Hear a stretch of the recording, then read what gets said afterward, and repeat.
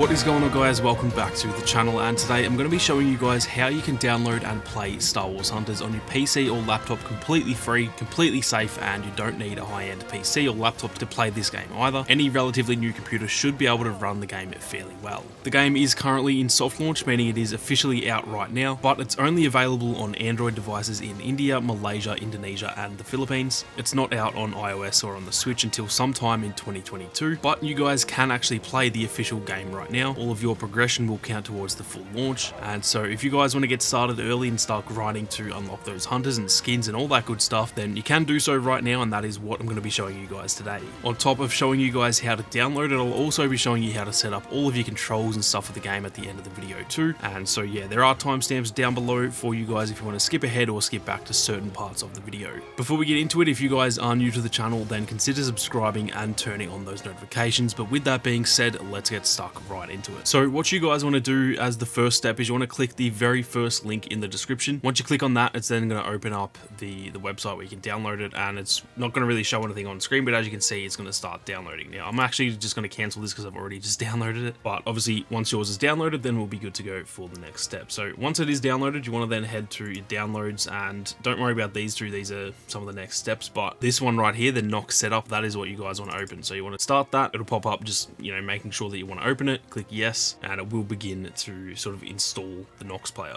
This will pop up on your screen, and you just want to click install. It'll then obviously proceed to start installing the actual emulator to your PC, and then as you can see, it's done with the installation, and you can see up here in the top right that the top left, I should say, dumbass, that the stuff has installed. So this is good to go. You just want to click start. This will then actually open up the emulator, and then from here you can see that this is essentially what is going to be running the game. This is pretty much pretending to be a tablet. It's pretending to be some sort of Android tablet. And so yeah, the emulator is now done, and the next few steps we've just got to sort of set this up ready for the game to actually install. Now, once the emulator is installed and you've got it open here, what you want to do is you want to head to the little the settings cog up in the top right here. Under the performance tab here, you want to just double check that this is set to what mine is set here, which is the high 4-core CPU, 4096 megabytes of memory. So just make sure that that's clicked, and then make sure that enhanced compatibility mode, OpenGL, is clicked as well. Then lastly, for these settings, what you want to do is head down to general, and you just want to make sure that root there is clicked, and you just want to save the settings and restart now. That's just going to save those settings to the emulator. It's going to restart Nox for you, and then as you can see, Nox is sort of booting back up, and those settings will be changed. So once that's done, that's pretty much all we need to do with the Nox emulator, and now we can get into actually installing hunters onto this quote-unquote tablet. Now, once the emulator is actually all set up and ready to go, you want to head to the second and third links in the description. These will bring you to these two Mediafire sites here, and that'll allow you to download the actual Hunters game here, and then the GLTools here. Now, I have actually downloaded these already, so I'm just going to cancel them, but you guys get the picture. You just download those, and once they're downloaded, then we can move on to the next step. Once these are downloaded, you just want to head back into your download folder to find where this file actually went. I'm just going to move these across just so that you guys can sort of see what's going on a little bit better. And the first thing that you want to do is actually drag in the GLTools into the emulator. That's just going to essentially install it into the emulator. As you can see here, it's essentially downloading this like it's an app on the App Store on the tablet. And once that's downloaded, then we can go ahead and open the GLTools. Obviously, you just want to allow that to access your files and stuff like that. What you want to do is you want to click I confirm to both of these, and then you want to click install. After that, you just want to click remember choice forever, and then click allow. That'll start the installation, and as you can see, it's sort of granted the power to use the GLTools on this tablet. Next, you want to head back into the download folder, and you can see the Star Wars Hunters actual file here as well. You want to drag that onto your emulator, and as you can see, this is essentially like downloading the game from the App Store. Once that installation is good to go, you then want to head into GLTools again, and you want to scroll down until you actually find Hunters within this. So you can see here there's the actual Hunters app. You want to double click on that, and then what you want to do is click enable custom settings for this app. You then want to scroll down until you find use fake GPU info.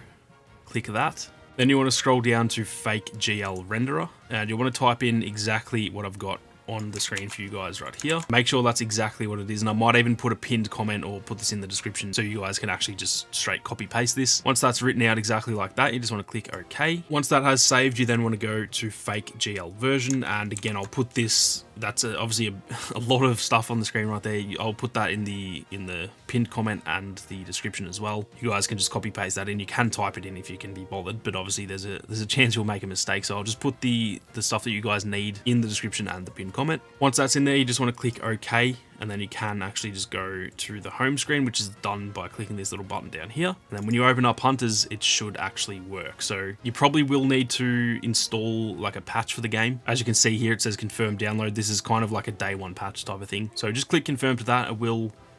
It's pretty much 1 gig, so it shouldn't take you guys too much to actually download the patch. And obviously I'll just speed this up and get you guys into the process of setting up the game, and then after that, like I said, I'll actually go into how to set up your keybinds and all that to make the game work on both keyboard and mouse and actually on your controller as well. Now once that is done installing, it's going to ask you for your email address and stuff. This is just to set up your account for the game, so to set up your, you know, all your progression and your game tag and stuff like that. Now I'm just going to blur this out while I put my stuff in. Obviously I don't want you guys getting my email address and stuff like that, so I'm going to blur that out just so you guys can't log into my account and do some dumb shit with it. Now because I actually already have an account, I've been playing for a month, like I said, it's already got an account set up, so I'm kind of logging into mine, but yours might be a little bit different. But obviously just follow the prompts and it'll set up an account for you guys. And all I'll say is just make sure that whatever you set up, whatever email address and gamer tag and stuff like that, anything that you want for the full launch, make sure to set that up now, because all of your progression will actually carry across. So just make sure to link it to all the stuff that you actually want it to be linked when the game launches. As you can see, my account has already been found, so I just click confirm. This will be the case for any of you that, you know, if you already have a Zynga account or anything like that, it might be the same way for you guys. Or like I said, it might be completely different if this is your first time playing any of the Zynga games. As you can see, it has logged me into my account. I've got all my crystals and credits and stuff like that. Not that I have many credits, because I have been spending them on loadouts and stuff. But as you can see, it's logged me into my account, and yours will, you know, if you're new to the game, I think it will have, you get a certain amount of credits and crystals and stuff at launch. So all of this will look a bit different, but if you're logged into this screen, then it has worked so far. So that is pretty much it. You guys can now play Hunters. Like I said, I'm actually going to show you how to set up the keybinds and stuff, because that is a little bit confusing as well. So if you've used an emulator before and you know how to do that, then yeah, get out there and enjoy the game. But if you're not too sure how to set up the keybinds, I'll show you guys how to do that right now. Now, as for the actual keybinds, what you want to do is, and I'm actually just going to make that full, you want to go to this up here. Apologies if you can't really see, this is obviously pretty small on your screen, but the one right under this button here, under the top button, the second one down, you want to click on that, and that's then going to bring these little controls up. Now I've actually already got mine set up, but I'm actually going to delete all of these just to show you guys how I would set this up. So start from scratch there. I'm just going to click save, and what you want to do is you want to head into the training ground just so that you can see where you're putting the buttons. What this is doing is, because this is only available at the moment on like mobile devices and tablets and stuff, you're pretty much emulating you touching the screen. So you've pretty much just got to put what buttons you want where you want them on the screen, if that makes sense. So you can see the buttons over here. This is, I need to make it so that when I want to use this, it will actually tap that button, if that makes sense. So you want to click that, and then obviously this is going to be depending on what, like how you want it. But if you're not too sure how you want it set up, I'll show you guys exactly what I've got. So firstly, make sure you set on keyboard. If you want to play on controller, you can do that, and you can just change this to the controller setting. I don't have a controller plugged in, so it's not going to work for me. When you have a controller plugged into your PC or your laptop and you click controller, it will pretty much set it up how you would already want it. So you don't really need to change many things, but I will show you guys that after I'm done with the keyboard. Now for the movement, you want to grab the D-pad here and you want to drag it over to this side, and as you can see, it's already WASD. So if I just save that, you can see now it's got the WASD buttons here, and I'm just pressing WASD as you would in any other game, and that's working as intended. So that's how you set that up. What you can do also is you can actually reduce the opacity. So obviously, like, I can set that to 100, and then you can obviously see the buttons on screen. It might be useful to do that when you're getting used to the game and just trying to remember the buttons, but for me personally, I kind of know what the buttons are. So I actually set mine to 0, meaning that it doesn't actually show up on the screen for me at all. It still works, it's just that the buttons aren't there and it's not in my vision, especially for recording videos for you guys to watch. If there's buttons all over the screen, that just doesn't look really good. So you can set it to 0, but I would actually recommend just setting it to whatever it's set to initially, just so you guys can kind of remember what the buttons are. Now for the rest of the buttons, you want to kind of just set these to whatever you want, but I'm going to show you guys what I've got it set to, that might be a good starting point for you guys. So once that one's done, obviously these are all just buttons that you want to click once. So instead of the D-pad, you want to just use the single click. For me personally, I put this one as Q. So when I press the Q button, it'll do that ability. I put this one as E. So obviously these are both right next to the W key. So it's just all nice and close to where the rest of your fingers are going to be for the other buttons. For the ultimate here, I actually set this to 1, as that's another button that's really easy to click, and obviously that's just an easy one to remember when you want to use your main ability. You just click the number 1 button, and then I set this one here to 2, and then this one I actually put as space because this is the jump button, so obviously that makes sense to have space as jump. And then as for the aiming aspect, what you want to do is you want to set the shooting mode pretty much right there. And for that there, you want to click the right mouse button. Now, if I show you guys what I mean, now that I've right clicked the button, I can sort of enter that mode and you can see that I'm aiming. I don't have to hold the button down now, but I just simply click the right button and I'm out of that now, and I can move the mouse around if I need to change the hunter, for example. Can switch to Reeve here, and then anywhere on the screen that I click, if I just literally move around now, then it's good to go. So that really helps with removing the issue. A lot of people had to sort of, you can actually move the controls, or move the aim I should say, through simply just holding the mouse, and you can see that mouse, like the cursor going across the screen, and that's dragging it around. You can do it that way, but it's just not that useful to do it that way. So by simply clicking the right mouse, now I'm in the aiming mode, and I can just sort of keep that there until I don't need it anymore. And obviously that's just a much easier way of doing it. Now, I'll show you guys the rest of the controls. If I press the Q button, that'll throw the lightsaber there. If I press E, it should do the sort of like charge slam thing. If I press 2, that'll do that swipe attack, and you can see these buttons being pressed on the screen, so you can kind of see which one's which. Obviously, if I do the lightsaber throw, you can see it being used there. And then I'll show you guys the jump as well. Come to this and jump, and I'm just pressing the space button there, and obviously that's working. So let me just get into full screen. I didn't realize that I was not in full screen there.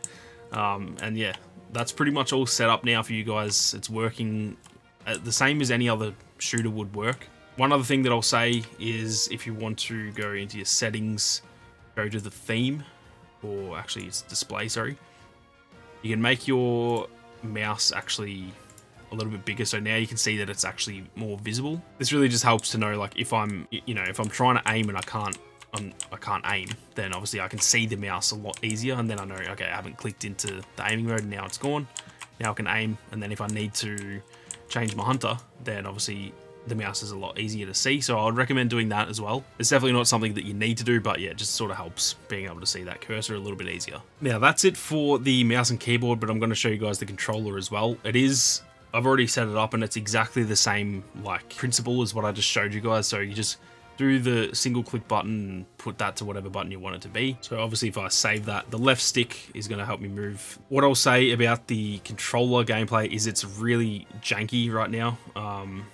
You can just see that the aiming doesn't really work as it should. I can only aim a certain way, and I'm sure if I toyed around with the settings, it would work, but you can see I can't really go past where I am, and the aiming is just, yeah, it's all jacked up. So I would personally recommend just playing on a keyboard and mouse. You could toy around with the sensitivity and make it so that you can move this a little bit better, but you can see that it's just like, it looks like I've got a freaking aimbot right now. It's just like real janky. So personally, I would not recommend at all playing with a controller, but I have seen people that have actually like set it up to where it is working. So if you really want to toy around with it and you just really want to play on controller, you can do that, but it is honestly a lot better of an experience on the keyboard and mouse. But anyway guys, that is essentially all you need to know about downloading the Nox emulator as well as Star Wars Hunters, and then also setting up all of your controls and stuff like that. And essentially from this point on, you can just jump into the game and have a heap of fun. Now I would recommend just getting into the training mode that I was just showing on screen. Just get the hang of the controls and all that kind of thing, and just sort of get used to how the game plays. And then obviously I'm going to be doing a ton of guides and a ton of content on the game in the next few weeks and months. So if you're looking to try and improve your gameplay and stuff like that, then be sure to subscribe and turn on those notifications, because there will be plenty of guide content on the way. I'm hoping to get out a guide on every single hunter. I'm hoping to get out a bunch of guides on the maps and how to play them and stuff like that. And so yeah, there is plenty of Star Wars Hunters content on the way. Now if you guys do have any trouble with actually installing this, what I would recommend recommend is actually jumping into the Discord, and I'll leave that as the 4th link down in the description. Ask around in the Discord if you're having trouble, because there's a lot more people in there that will be able to respond a lot quicker than I can respond, and they probably have a far better idea of what they're doing as well. So everything that I showed in the video, it should work for you guys exactly the same as it worked for me, but if it doesn't work, just head to that Discord link in the description, and if you ask around, I'm sure absolutely everyone is going to be willing to help you out. That Discord is actually really awesome in there. Great little community, and so yeah, be sure to ask around to those guys if you're having any trouble with it. That is going to do it for this one though, guys. Thank you all very much for tuning in. You guys have a great day, and I'll catch you all in the next one.